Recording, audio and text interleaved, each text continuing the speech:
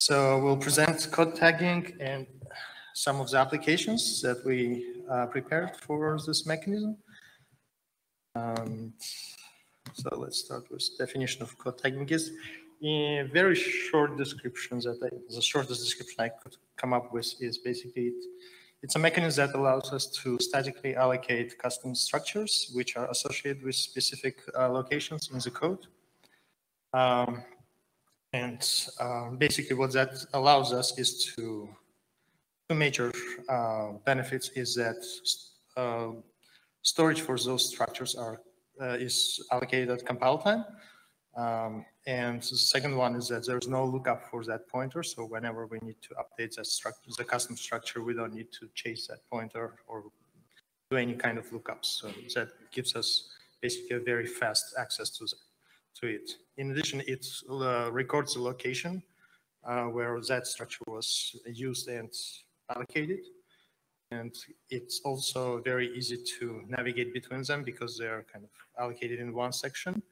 And examples that the data that we collect using this mechanism very efficiently. If I can interject.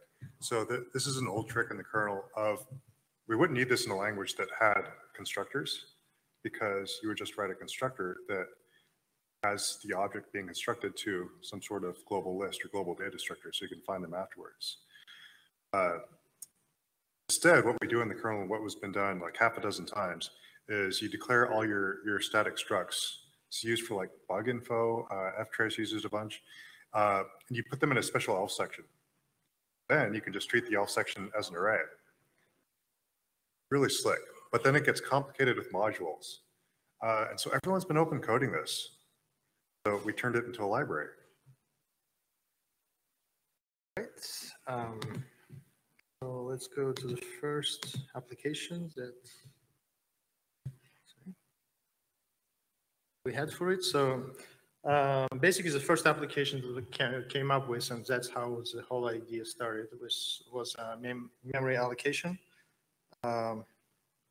tracking. And so what we did here is we instrumented the slab and page allocators in a way that we basically track the number of allocation and deallocations. So whenever we allocate memory, we increment a counter and the size in our custom structure, and whenever we deallocate, we decrement. So if it can be used for memory tracking, also can be used to find out which locations in the code base are heavily used. So basically that can provide some information where we want to optimize things and which places are not that important. To do that, we use, for page allocations, we use page extension to record the pointer and to be able to. Let's take a step back and like describe at a high level what this is about. The next slide has that. I think how I'd really describe this is we've had profiling for years and years for CPU usage. It's easy to profile your program and see where is your CPU time going. What we haven't had is profiling for memory usage. The closest thing that I know though that comes to this is tcmalloc, and it's not very easy to use. This just shows up in debugfs, and it's cheaper to enable than memcg.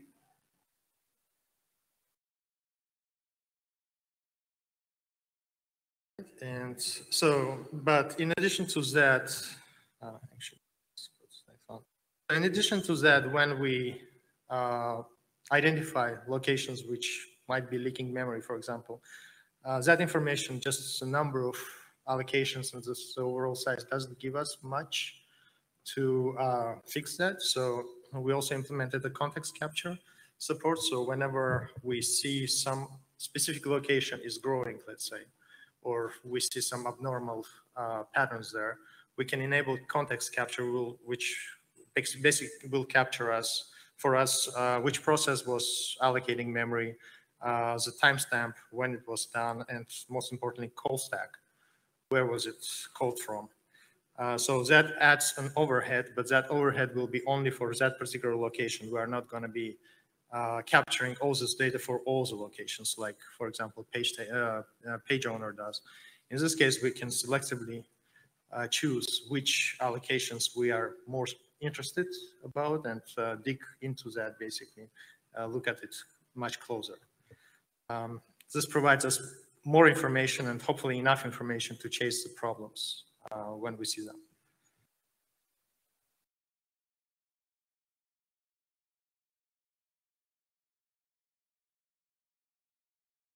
All right, so I've done that kind of thing with the trace points.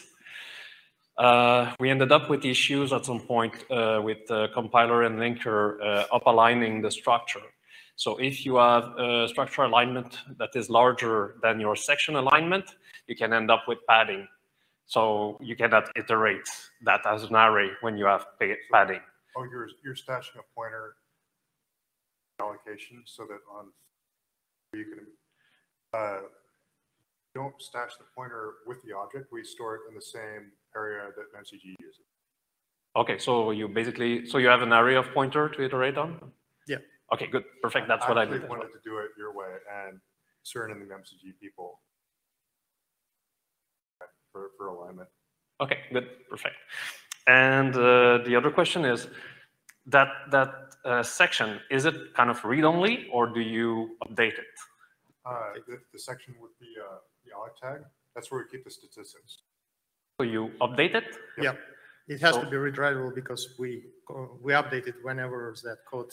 So it's not per CPU, it's a global counter, right? Actually, I wrote lazy per CPU counters specifically for this. We don't have to burn per CPU memory for per CPU counters in every allocation site. Some fancy code that starts out as an atomic counter and then back of the rate of updates and switches. Okay, because with this CPU ops, you could directly have per CPU counters and just have kind of read-only information in there to kind of track what you are keeping track of and keep the counters separate in per CPU memory. I don't see that it necessarily matters whether the alloc tag itself is read-write or not. For a reason, then. Yeah, it's application specific. In case of memory tracking, we do need write access because we are updating those counters. But there could be some applications which need just a read-only data. It also saves a pointer chase. If there's no cache line contention, it is slow, then the atomic counter faster. Oh yeah, in this case, yes. Given you have the counter is in your section already. Yeah. Exactly. Okay. Thanks. Right.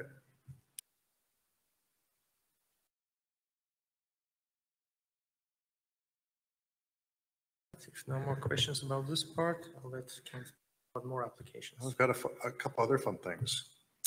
Fault injection. Fault injection in the kernel, but it's a little bit limited compared to this. If anyone has looked at fail slab, you can specify, say, the process ID that you want to fail slab allocations for, but you can't drill down to the exact call sites, as far as I know. This use the same hooks that we use for allocation tagging, and this gives you fault injection points for every tamalloc and alloc pages, etc. call, and you can switch them on and off on a file or line or module basis.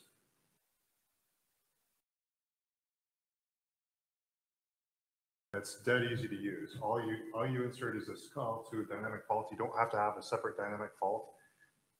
It shows up in debug.fs. And this is only like a couple hundred lines of code to implement too, now that we've got proper libraries for this stuff. Super exciting.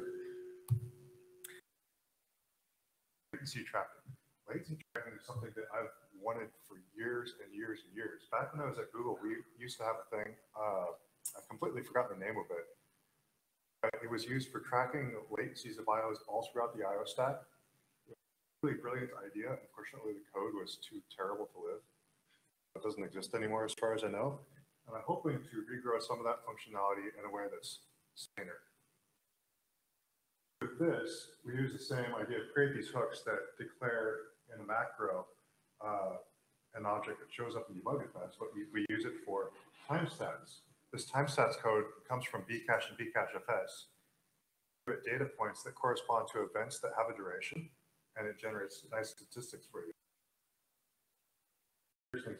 So what I did with this, I instrumented every single wait event call in the kernel, everything that uses the prepare to wait mechanism.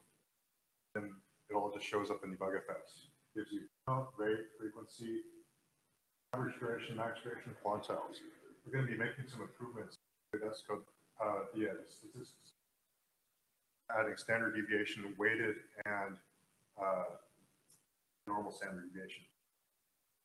The idea with this stuff is in contrast to trace points, where you kind of have to enable tracing and go looking for to start gathering information. I want something that's cheap and always on. A lot of times I'm debugging things where I'm interacting with a user over IRC or over net, and I want them to be able to get the information that I need as easily as possible. I also want that information to be collected full time so that it's already there when we run into something weird.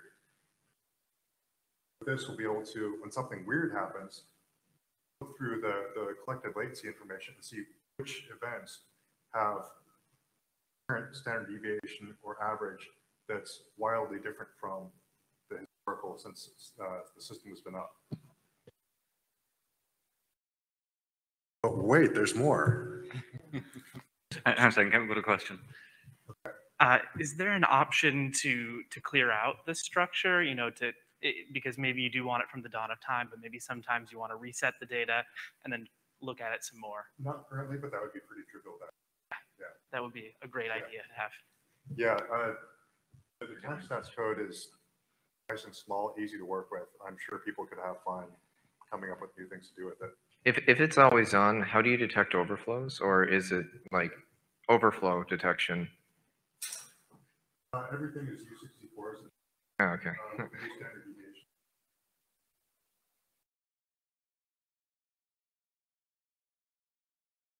So, who has had to debug a problem where some code that you don't normally work with is returning enomem or enval single pay, and the person who wrote the code did not add proper log messages, thousands and thousands of lines of code to sift through. Hands. Yeah. Make your life easier.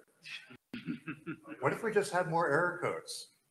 What if we had a unique error code for every site in the kernel that throws an error?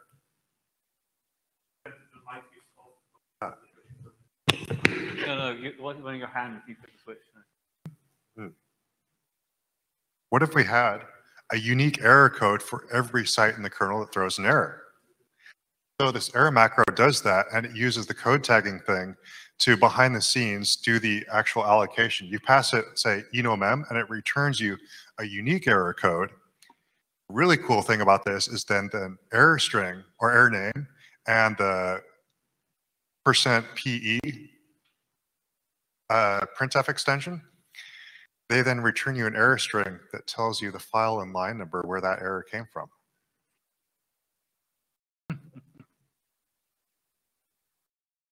And I think that's all the magic that I have to present today. Questions? Can user space get that information out from after, say, a system call fails? Would user space be able to look up the that error code? Because that sounds wonderful. So the trouble with that is that it would be, we'd then be returning, we'd have to return a new incompatible error code that existing user space code doesn't know about. If we can, I mean, we'd have to like rev the syscall interface somehow and pass that out of band. I would love to do that though. I think it totally makes sense if we can figure out a not too complicated way to do it. I was talking to Julia Lal the other day at the Rust conference. She says converting existing code to use this macro with Coccinelli would be totally straightforward. About this question, actually, for reporting back to user space, we had some discussions at Ficcius to do something like this. We did it for our internal projects, but we never got around to do it for the kernel. What worked very well for us is to accumulate error codes in a stack. So as you are in a system call, you may be, so you start down at a very deep level, you have an error, and then it pops up, and then it can emit other errors. So every level of the stack may tell you something about what happened. Then you want that stack queryable from user space to see, oh, from where did it fail and what happened at every level. That's a little bit trickier because then it gets into some kind of dynamic allocation. Or you could have a stack and like task struct that you pre-allocated, and that might work. This was like dirt simple. Some ideas about ABI that could be created for that. Yeah.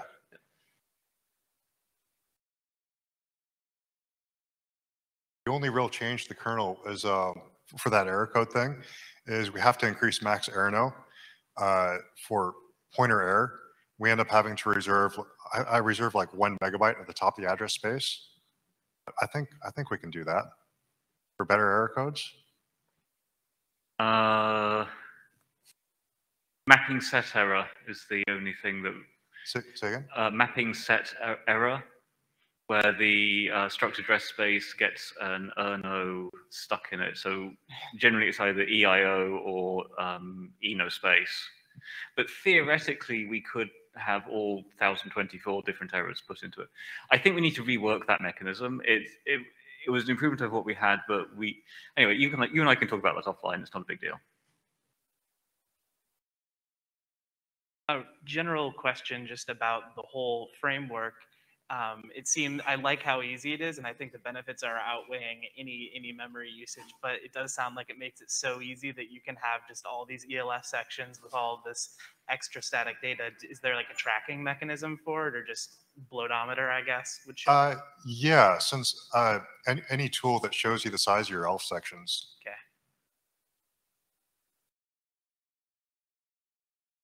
Another tool, another thing to go wild with. I was wondering, since you, for the pages, you use the page X, which currently means it's always allocated.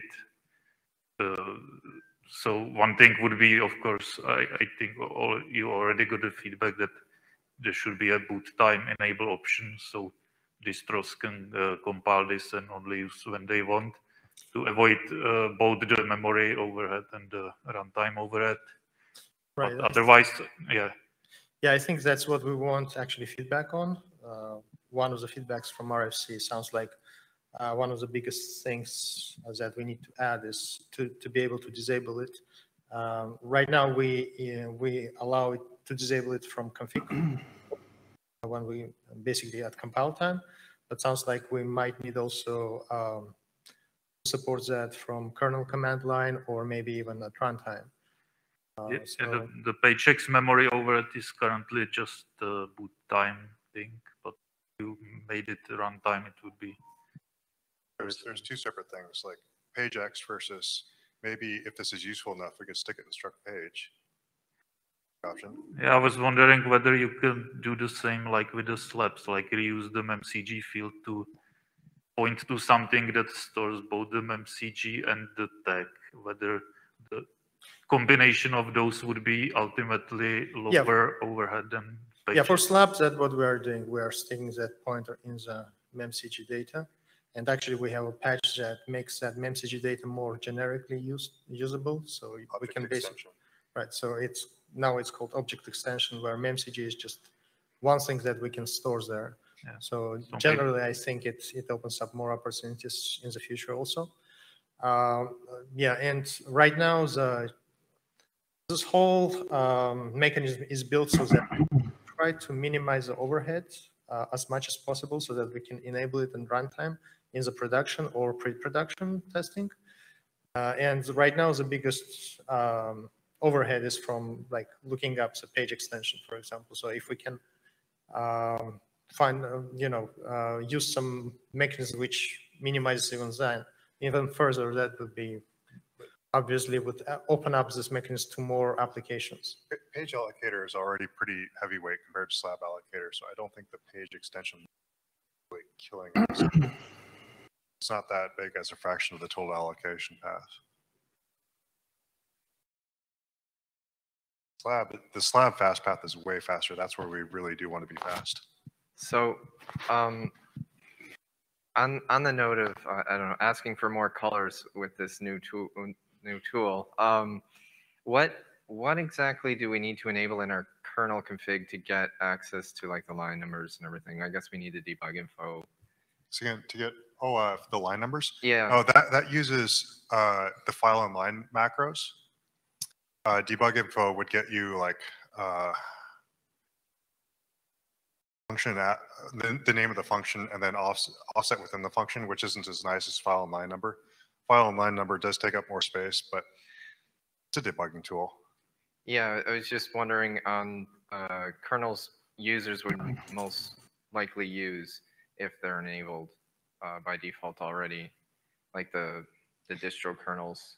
That's something that we could look at, and then Not how hard would it be to convince people to? there's also like past precedents. We're just doing it the same way Dynamic Debug did, using a file and line number, and also turns out you have to store the module string.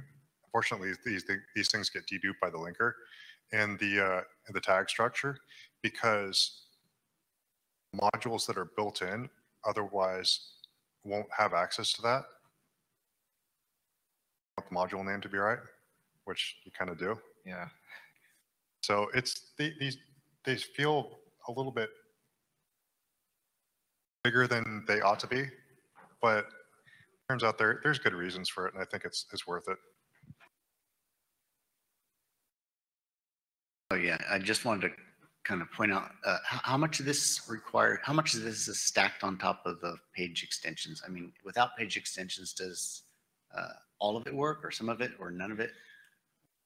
You're talking about some memory overhead or performance overhead? No, I mean, if page extensions is disabled, they configure boot time or whatever, how much of this is still working? Oh, yeah, memory allocation, page allocators would not be able to track memory, because you need a pointer back to your allocated object so that you can decrement when it's freed. So you can, and right now there are two separate config options for page allocations and slab allocations. What about, say, latency tracking? Does that work? Yeah, that's completely separate from all of this. That'll work fine with the PageX. So I would recommend, if you're trying to sell this, to try to split things out between here's what you get with page extensions and you don't, because page extensions is a major. I mean, I feel like you're being too casual about it. It's a big deal. I ran into it head on when I tried to add a counter to struct page, and everybody else runs into it when they try to add a flag or anything to struct page. So it's a dividing line. The distros aren't going to turn it on. I mean, that's my prediction. You may turn it on when you're debugging, and that makes sense. But that's kind of the. I thought the whole point of PageX, though, was to make things that could be boot parameters.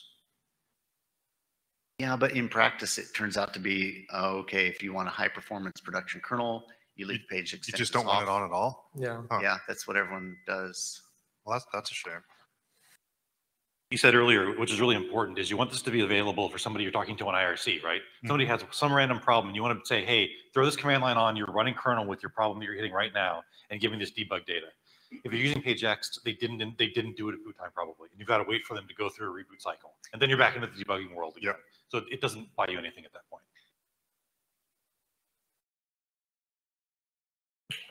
Thank you.